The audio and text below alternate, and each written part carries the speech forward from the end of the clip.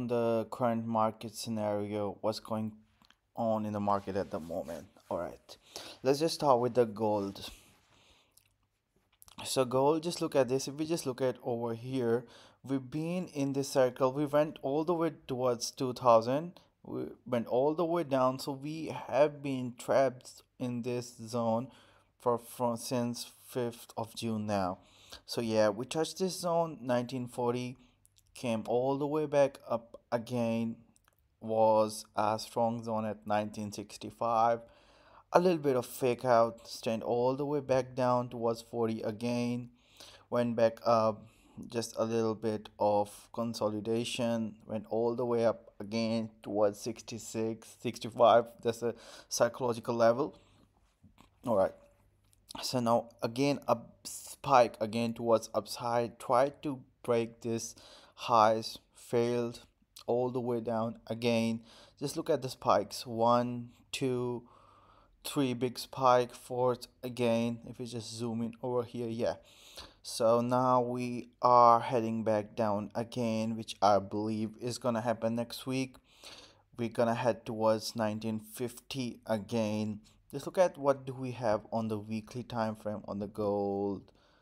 Yeah, so just look at this, the week, big strong push towards downside, and again rejected the EMAs. We are still down, so that's what I think is gonna happen again. We might if we come back towards 1940 again, and if we break 1940, just look at this. If once we break this zone, we are heading down towards 1900 and then so forth.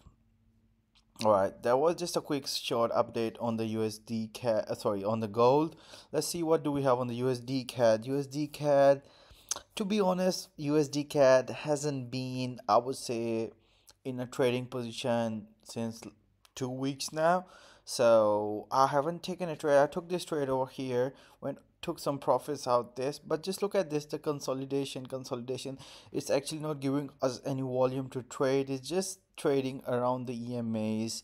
So not rejecting towards upside, or sorry, not heading toward going towards upside, not rejecting the EMA coming towards downside. It's just consolidating around the EMA. So for now, I think so that I'm still gonna watch USD CAD. Let's see what do we have on the weeklies. Okay, so just look at this, a very big strong rejection zone for weekly candles. Just if we start from January, just look at this, we had a rejection, again rejection. So it's a quite strong zone for USD CAD. That's why the USD CAD has been struggling to gain momentum, even if it's towards downside or towards upside, because we are currently in a very strong rejection zone.